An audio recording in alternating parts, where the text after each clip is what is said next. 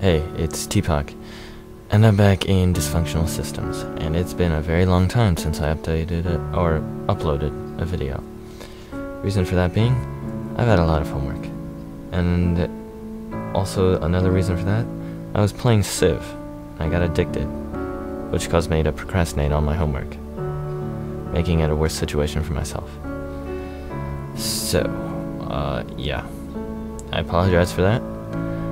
I will hopefully have this video out today, and then one on Sunday, and then hopefully stuff can continue on normally.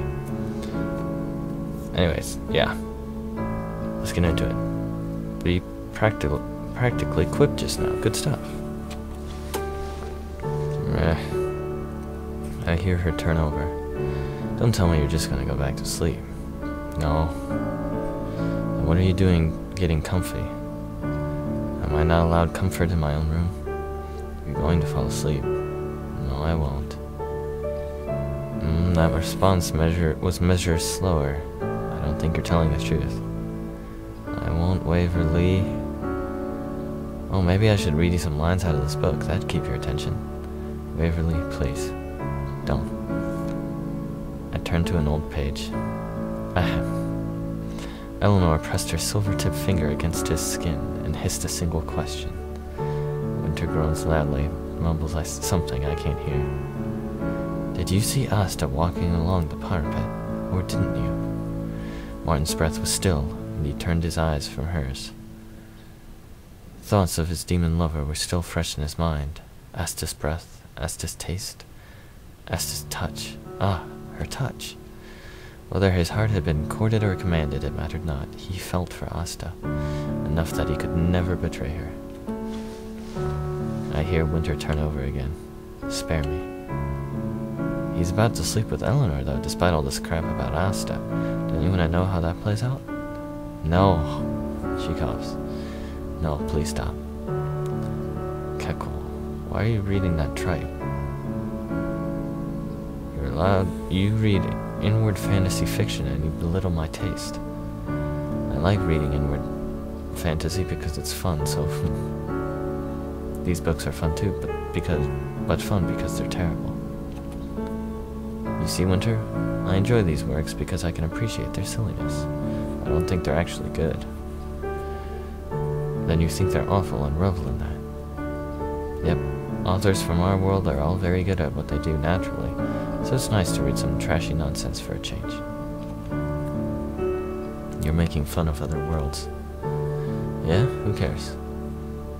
I don't know. That's right. I might be handling this with the sensitivity of a jackhammer. Not that, oh man, what am I supposed to say? Not that I mean to imply... Waverly, it's fine. I don't mean to sound like that bothers me. Sorry. Yeah. Yeah.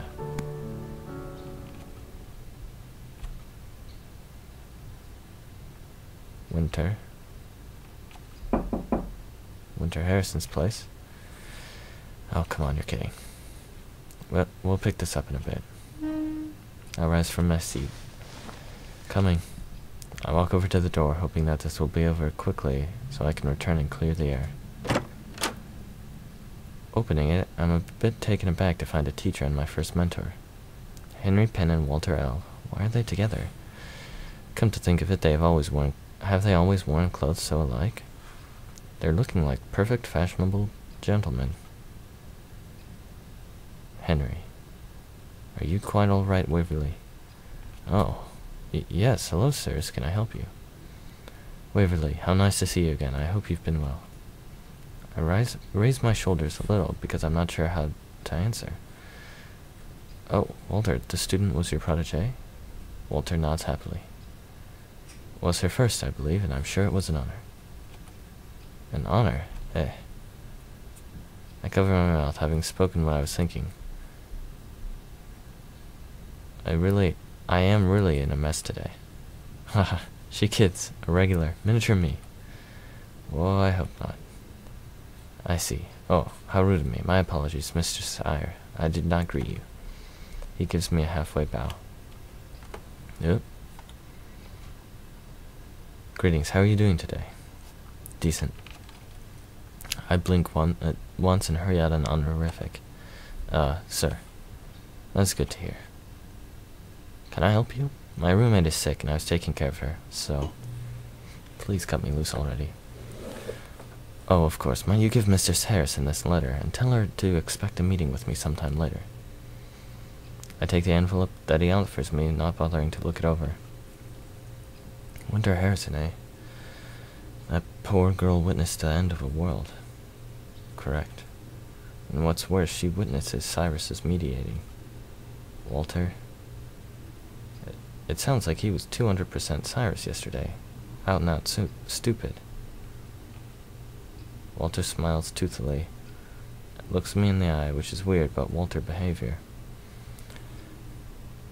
It's hard not to laugh at his flippant, foolish actions. I only don't because, unlike him, I am solemn about these matters. But Cyrus, he's truly exceeded the limits of being an ass. He's in fact such a large ass that he puts his centerlands to shame. What's this? Walter and Henry look to the right, my right, and peek past the doorframe to see what's drawn their attention. Speak of the devil, and he doth appear, Mr. Cyrus Addington. Walter speaks like he's presenting a circus act, complete with showy hand motions and everything. He's right. There's Cyrus, looking a little paler than normal. Lieber, and I see that you're still attached to Penn's hip. That's a nice joke, Cyrus. You've always been good at jokes. Though I suppose that's no surprise, seeing as you're a pretty grand joke all your own. Out of the corner of my eye, I can see Walter sneering. I haven't had the opportunity to ask, are you properly ashamed of yourself, or am I to take your overbearing silence recently to be your... Oops. Stop. Your standard brooding and angst. I'm not here to mince words with you, Walter. Mr. Penn, are you finished here? If so, then I ask that you leave while I speak with my protege. Henry, who hadn't bothered to say anything between these two, speaks up. As a matter of fact, my business is done. I should let you know, though, Cyrus, that your protege is still infirm. He nods politely at me and indicating Cyrus to my presence. We were instead speaking to the young Mistress Eyre. She will do. Eh? In that case, Waverly, we will be departing now. Henry puts his hand on my shoulder and bends to whisper at my ear. You know where to find me if you need me, I hope. I understand if the recent events have been difficult for you to comprehend. I nod, giving my shoulder a rub as he lets me go and stands up straight. All right, Walter, quit. Quit sticking your tongue out at him. You're being childish. Come now, we're leaving. Right. Goodbye, Waverly. Hey guys, my throat's hurting right now. Water break. But I'm gonna forget to edit this out, so I'm just gonna talk if you understand me. Cool. Even though I don't expect you to.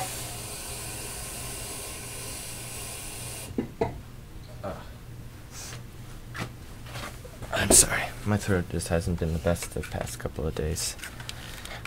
Which is a bad sign, because there's a thing going around campus where everyone's getting sick right now.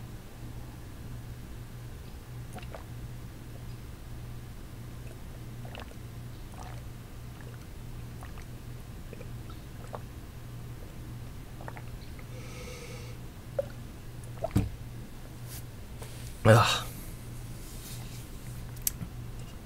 I did not wash that cup out well. Taste soap.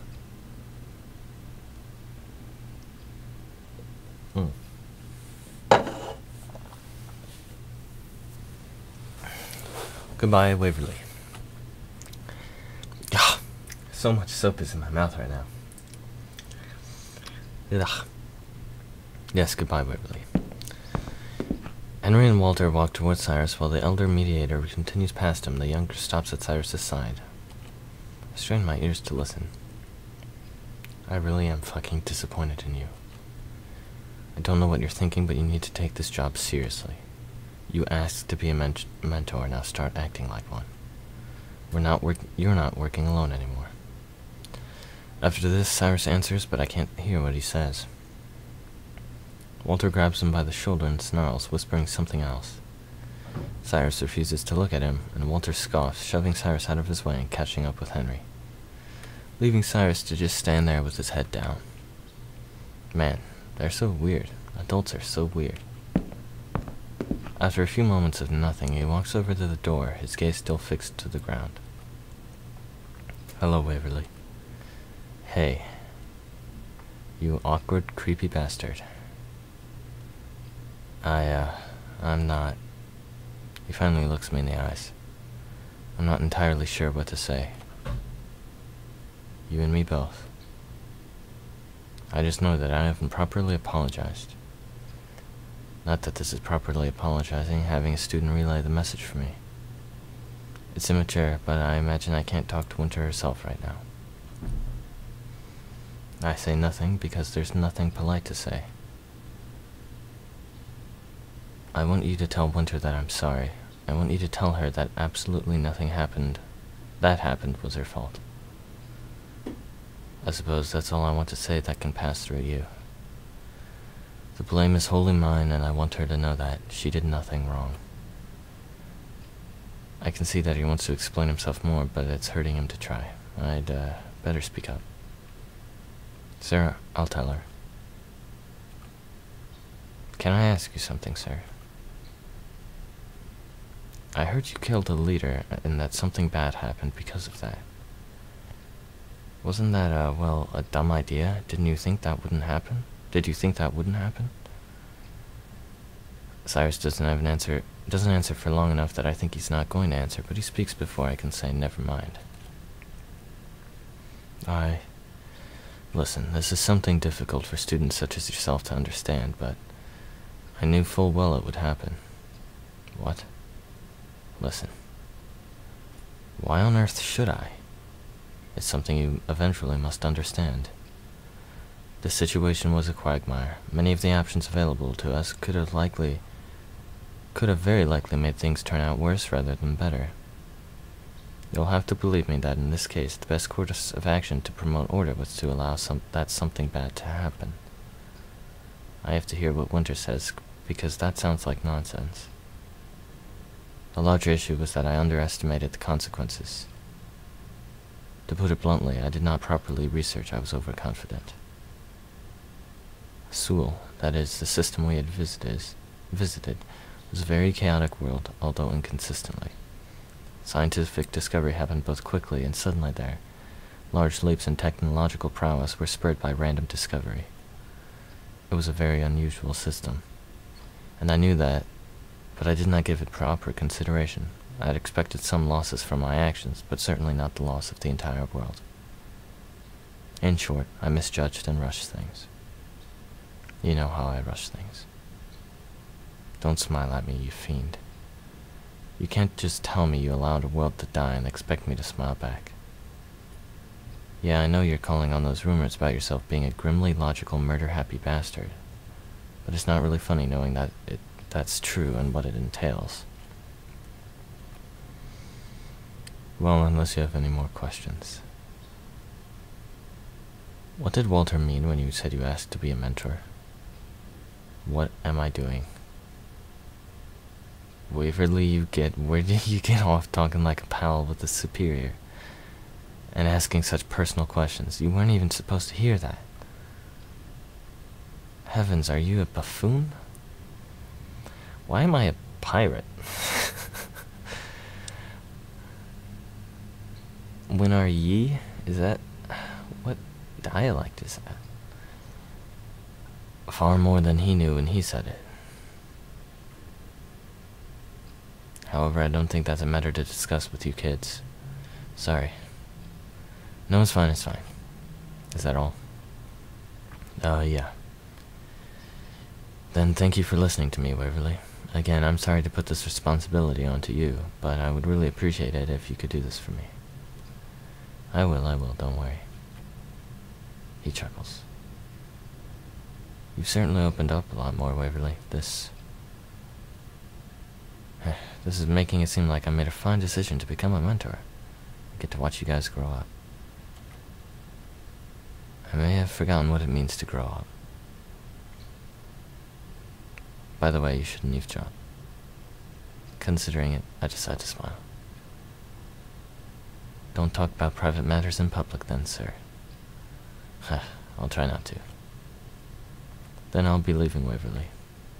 Peace to you. Aye, and to you. He nods to me and walks away. I shut the door. I'm not sure on what my opinion of Cyrus is now. Maybe it's worse. I shudder to think it's any better, but, well, I guess he... this isn't something I can work out right now. Yo, Winter. What? You're very popular today. We've had a total of 3 visitors come for you. What was it technically for? Whatever. What can I say? I'm very charming. Well, Mistress Charming, I have a letter for you. I walk over to her bedside to hand over the thing. Before I do, though, I decide I should have a look at what the envelope says. For whenever it's too much to bear, read this, Henry Penn. Well, here you are. I toss it down next to her pillow, where she reads it sideways. From Mr. Penn. Yep, and, also, I'm sorry about kind of talking dismissively about worlds. I told you that I really didn't mind. I'm still sorry. I shouldn't have been talking that way anyway. You don't really need to apologize, Waverly. Cyrus is also sorry. Winter falls silent. Hey, come on, just listen to what he had to say. I'm listening. He's sorry, and he wants to know that it's not your fault, it's his. He doesn't want you to blame yourself. He knows he's fucked up, Winter. Even if he's a jerk, you should forgive him for yourself. It's not that simple, Waverly. You didn't hear him yesterday. He almost certainly does not feel bad about what he did. He may just feel bad about letting me see it.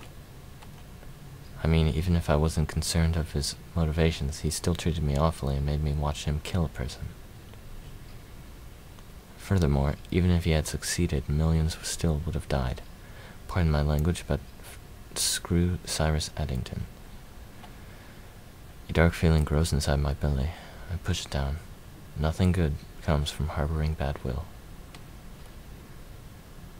I can't pretend I know what it's like, Winter, but I know that just feeling shit about things isn't going to help you.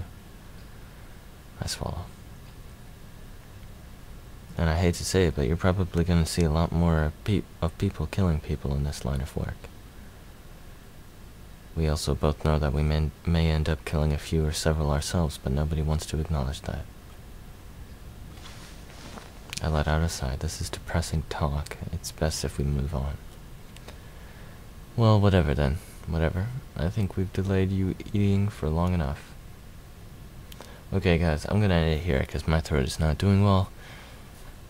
Oh, this sucks, because now I know I'm gonna get sick. Great. Anyways, thanks for watching. I'll see you next time.